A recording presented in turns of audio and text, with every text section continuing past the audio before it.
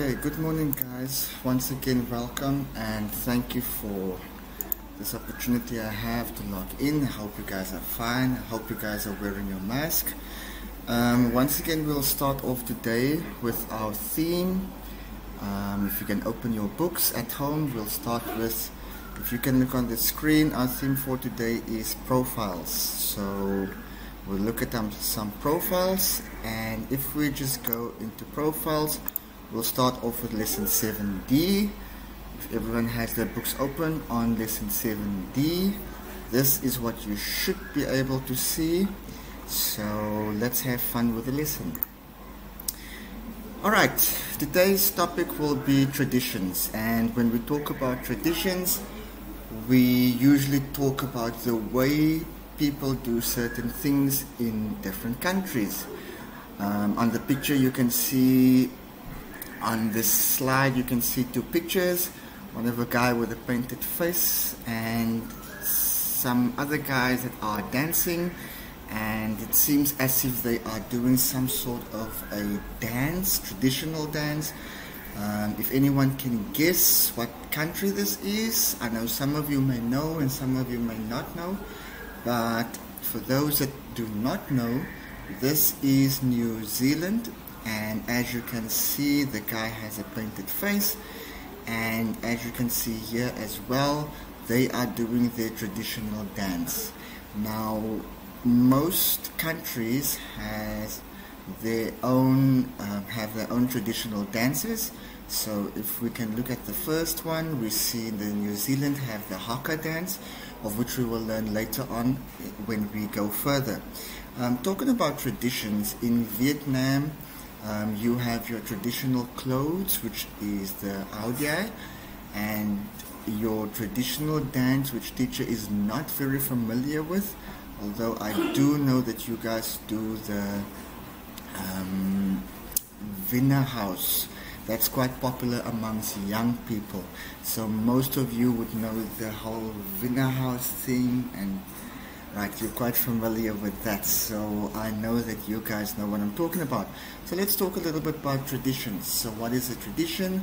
Well, it's the way a country do certain things. For example, their customs. We will learn about customs later on, but customs and traditions, they are basically the same thing. Traditions is what you believe in, what you follow, what you guys do as a whole group or as a nation, the things that you do each and every day. Alright, teacher does not know the tradition of Vietnam in detail, but if we go on, it says look and listen to the extract and look at the pictures. Who are these people? Why are they dancing? Right, so the people are from Maori, the Maori from New Zealand. They are dancing because it is a special occasion. Now, you guys usually do your traditional dances on special occasions as well, which is quite popular amongst the different cultures. I know in South Africa as well, they do a certain type of dance, and they have certain meals that they eat, which are quite familiar with the different cultures. So I'll just play a little bit of an extract, and you guys can just have a listen to it as we go on.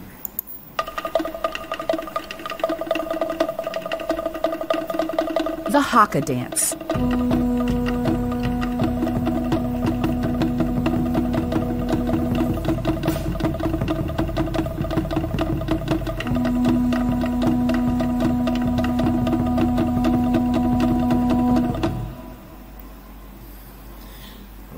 So I just played you a little clip, and you could hear in the background the traditional type of music and the way that they were dancing and stuff.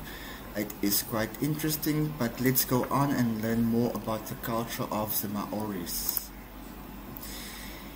Alright, so today we're going to talk a little bit about the Haka dance, and that's the famous dance of New Zealand.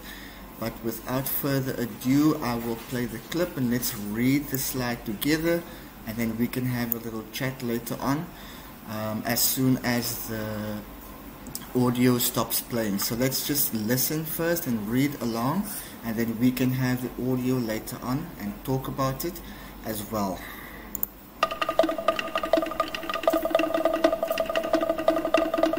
The HK dance.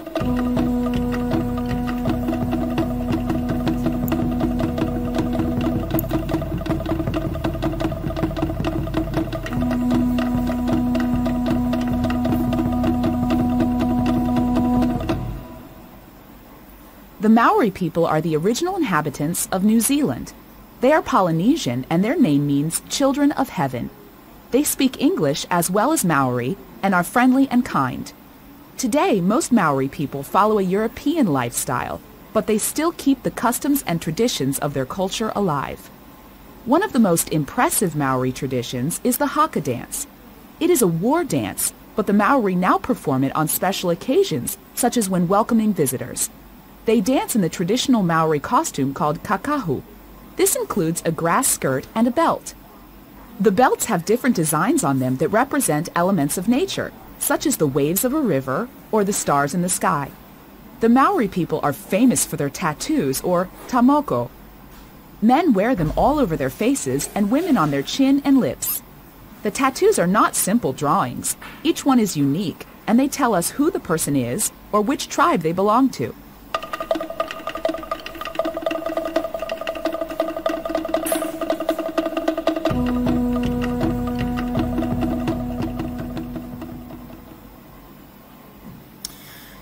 Alright, so now we've read about the Maori people and how they are the original inhabitants of New Zealand. I think we came across a little bit, a few words that were not familiar. For example, the HK dance is one of the words that is not familiar in the English culture. The same is kakahu and the tamoko. These are words that are not familiar in the English language, but they are words from New Zealand, and obviously they have different meanings attached to them. So the HK dance is a dance that they perform. It's a traditional dance. Let's look at another word, the kakahu, and this is the costume that they wear. Most of you guys would notice that they also wear these skirts around them. This is just a culture where they feel comfortable in when they are at home. It is not uncommon for them to walk around in these skirts, but it's very common for them to walk around, and it may seem as something different, something that you are not used to, but these guys, this is their culture, so they feel quite comfortable in it. One of the last things that I want to bring your attention to is the tamoko, and these are the tattoos that you see on their face. Now, some of these guys, they don't have the tattoos on their face, but on their bodies you will see a number of tattoos. Most of you guys know Dwayne "The Rock" Johnson, famous actor. He is of the Maori descent, I believe. So you will notice that he also has a tattoo on his arm and on his chest. So most of you guys know Dwayne "The Rock" Johnson, and he is quite familiar with the culture because that is where his descent is from. So let's go on a little bit further to the next slide. Alright, use the phrases to make sentences about the Maori, and when we talk about the Maori, we talk about these people, the people in New Zealand, right? So first of all, we have a word, and that is original inhabitants. Now, before we can make sentences about these, we need to understand what these words mean. So I will briefly go through it. Original inhabitants, those are the people that occupied the lands. They were the first people to occupy the land. So if teacher occupies, let's say for example, land X, then teacher is one of the first inhabitants of land X. So you guys are in Vietnam, you guys occupied Vietnam, so you guys are the original inhabitants of Vietnam. Right, next word I want to bring your attention to is the Maori still keep their costumes and traditions alive. Customs and traditions. Alright, so customs and traditions, what are we talking about? This is simply the traditions they follow and the customs. Most of you guys are familiar with when you go to the pagoda and you pray. So these are the customs and traditions that New Zealanders follow. Alright? And remember, we are supposed to make sentences of these words. The next one is elements of nature. When we talk about elements of nature, we simply talk about the earth, wind, fire, and water. These are the elements of nature. So I'll say it again: earth, wind, fire, and water. Right, next one, traditional costume. As you'll notice in the picture, the guy doing the haka dance, so these are the traditional costumes. But the traditional costumes does not only end here. You'll be familiar with something almost like a rag or a piece of clothing material that they put around their waist, and it looks like a skirt, but this is quite familiar with them, and they feel very comfortable because that is their tradition. Alright, tattoos. Most of you guys are familiar with tattoos, the writings on the skin. These tattoos has meaning, or they have meaning for these Maori people.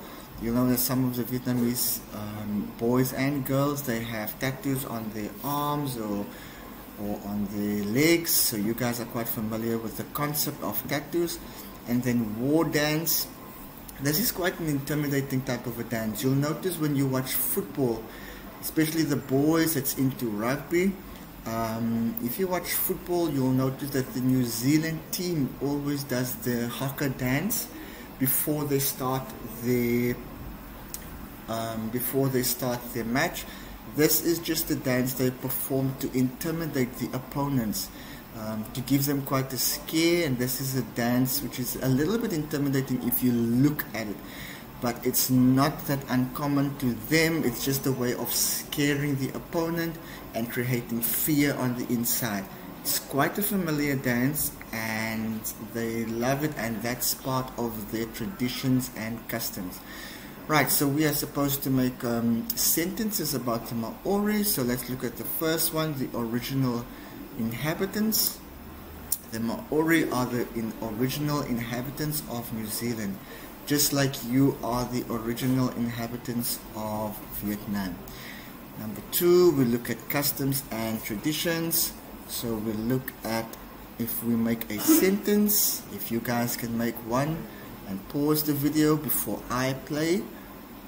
For example, the Maori still keep their customs and traditions alive. So we can also say that the Vietnamese keep their customs and traditions alive. Right, next, elements of nature. Let's read a little bit about that. Alright. The traditional Maori belts have designs on them to symbolize elements of nature. Now if you look here, you'll notice the belt. Right, these belts are supposed to symbolize elements of nature. We'll go into that a little bit in detail when we go on. Next one is the traditional costume. Okay, kakao is the name of the traditional Maori costume. And in Vietnam, you have your traditional costume, which is called the ANH. I hope I'm saying it right. Alright, tattoos, let's go on. Tamoko is the Maori word for tattoos, right? And if we go on a little bit further, the haka is a Maori war dance, right? So the war dance that we were talking about, in Vietnam you have your Vina house and you have your different dances, which I'm not quite familiar with, but in New Zealand they do the war dance, which is called the haka. Alright, moving on to our next slide. Obviously you can use these words to make sentences of your own. Do not feel restricted only to use my sentences, but you can make your sentences as well. Alright, so let's move on. Okay, explain the words or phrases in bold. Now once again, I've explained original inhabitants. Alright, they are the first people to occupy the land. That's what original inhabitants mean. So the Vietnamese people were the first people to come to Vietnam and occupy the land. Okay, right, they are Polynesian. and their names means children of heaven. I don't think I need to explain what the word mean. Okay, we are quite familiar with it. Customs and traditions, we've touched on it. You guys are familiar with certain customs and traditions. When it's your Lunar New Year, you guys give lucky money. That's part of the custom and the tradition.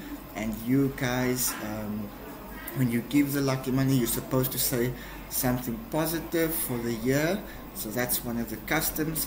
I don't know, or I'm not sure if you guys are doing the dance with the dragon, but in the event that you do, that will also form part of the customs and traditions.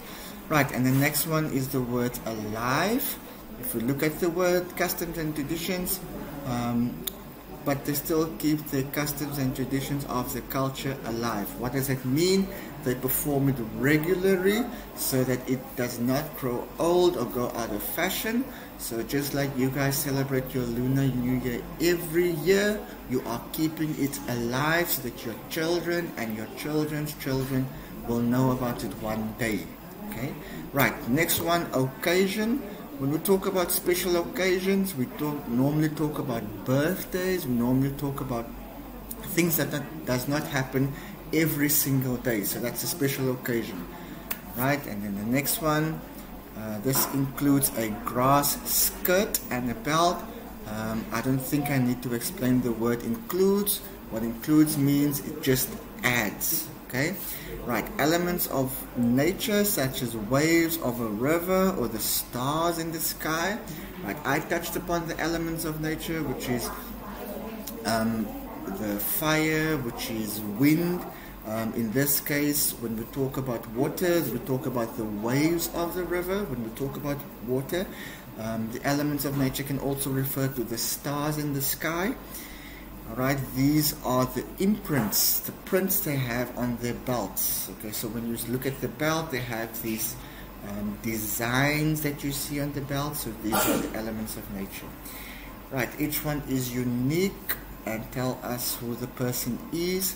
So when we look at the word unique, we look at something that is special to the New Zealand culture. Alright, so I've touched on each of these words in bold, so we have an idea of what they are. So we can move on to the next slide. Right, find 3 Maori words in the text. What do they refer to? What are these words in your language? Now obviously these words, I do not know what they are in your language. You alone will know. I only know the English words for it. Now when we need to find 3 words, Maori words, it's simply words that are not English. So if we look at the text, find the words that are not English, and we can see here's one word, and that's the haka, and that is a traditional type of a dance that is not an English word. Next word, kakahu, that is a costume. You guys would know what the Vietnamese name for costume is. And then the last one, if we look in our text, tamoko, and these are tattoos. And once again, you guys would know what tattoos are because I'm not quite familiar with the Vietnamese word for tattoos. Alright, so tamoko. Alright, so find these words, and as you can see, these words are highlighted. Haka is the war dance, kakao is the traditional Maori costume, and tamoko are the tattoos. Alright, and if we move on, okay, now I want you to pause. If you have a partner or someone at home that's well fluent or needs to practice English as well, because you guys are watching this at home, you can think and practice with them. Why should people keep their cultures or customs alive, and give reasons. Now before I give you the answer, you can practice and ask yourself, why should people keep their cultures or customs and traditions alive in Vietnam? Right, so this is something for you to think about. I'll reveal the answer. Okay, so let's go through it together. People should keep their customs and traditions alive because they remind them of where they come from, and they remind them of the history of their ancestors. It is very important not to forget where you come from. Alright, so you can pause the video on this one to just have a little bit of a reflection and think, and then we can go on to the next slide. Right, complete the table with information from the text. Right, so who are we talking about? And that is the Maori people, where they live. They live in New Zealand, right? And their origin, if you guys do not know, it's usually in the beginning. That's the first line of the text. The origin is Polynesian, and the languages that they speak, if you guys are not familiar with it, they speak English or Maori. Okay, this is the same as in Vietnam, where you have multiple languages that you speak. And what are some of the traditions? You can pause the video and find the answers, but we can go on. A war dance they perform on special occasions. A costume that includes a grass skirt and a belt with designs on it related to the elements of nature. Tattoos. Right, men have them all over their faces. Women have them on their chin and lips. Alright, let's move on.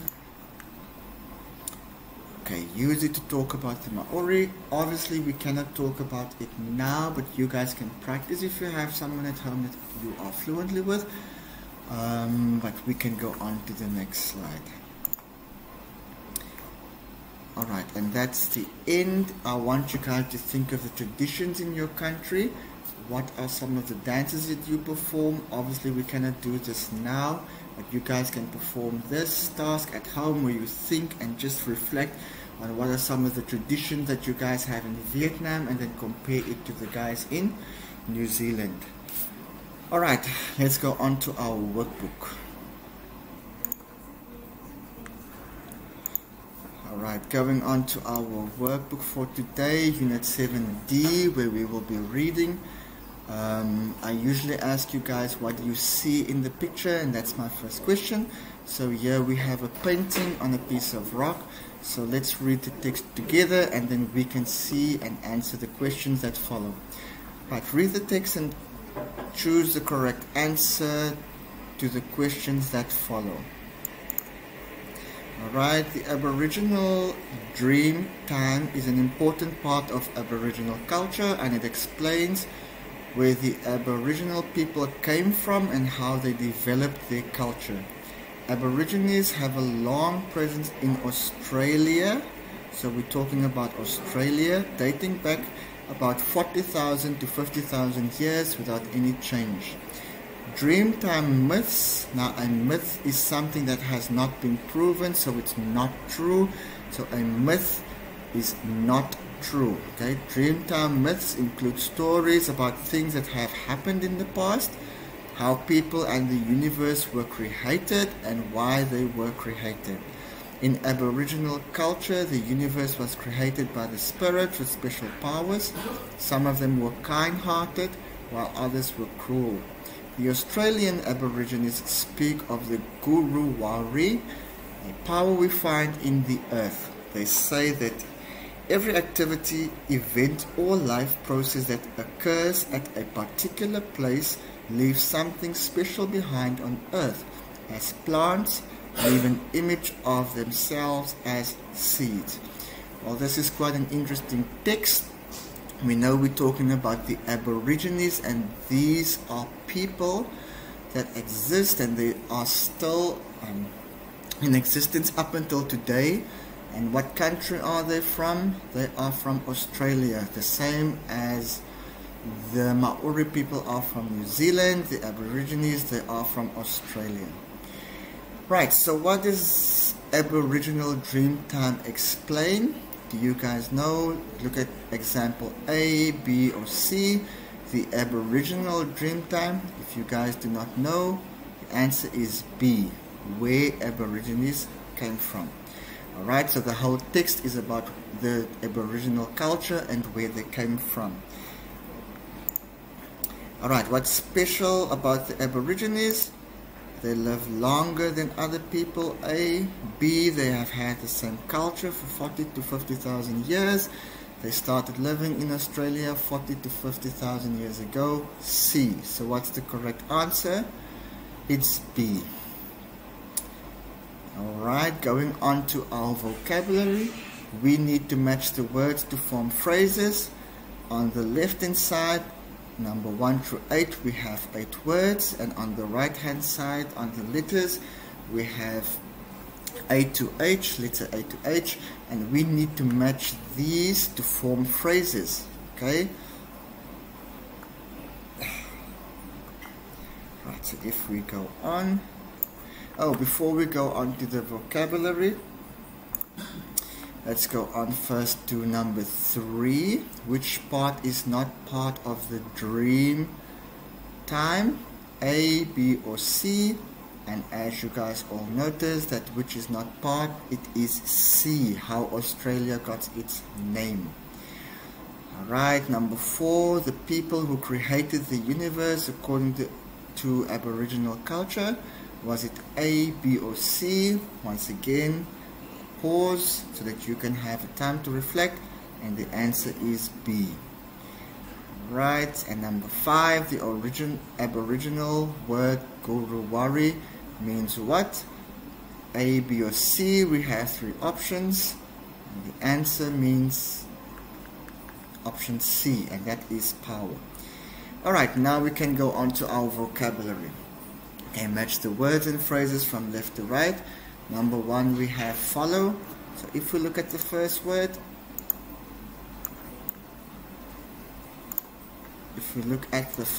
to follow, the answer is H, follow the lifestyle. Alright, number 2, we have elements. Elements goes with which one? Elements goes with of nature, so that is C. Number 3, to keep. Keep what? And we say keep alive, so that is G. Number 4, to perform. Perform what? And we say perform dances. Alright, number 5, we have traditional, and traditional goes with which letter? Alright, traditional goes with costumes. Number 6, we have belongs to, and where does it fit into? Letter A to H, belongs to a tribe. Okay, number 7, original. If we look at our words on the right, we see original goes with A, inhabitants. And number 8, we have special, and where does special fit into? A to H, special fits into occasions, so that is F. Right, if we go on, use the phrases to complete the blanks. Alright, so if we use these phrases on the left hand side, we have letters 1 to 8. Like the Maori people of New Zealand, the Aborigines are the, number 1, we can say that they are the original inhabitants of Australia. Many Aborigines live in the city today, and number 2, follow the lifestyles of all other Australians. Number 3, but there are still some who live in the outback and coexist with the elements of nature as they have done for thousands of years. And then each Aborigine belongs to a tribe, and on special occasions they all gather together and wear traditional costumes and perform dances. In this way they try to keep alive their traditions and culture from generation to generation. Alright, I wanted you guys to complete this before we go to the video, and then you can check your answers later on, but I will put on the slide so that you can double check your answers and see if you are on the correct path. Alright, so this is the answer for Unit 7D. You guys can just pause and see if you filled in the correct answer. And then that will be it. So that's all from me. I hope you guys enjoy 7D. See you on the next run on Unit 7E. Goodbye.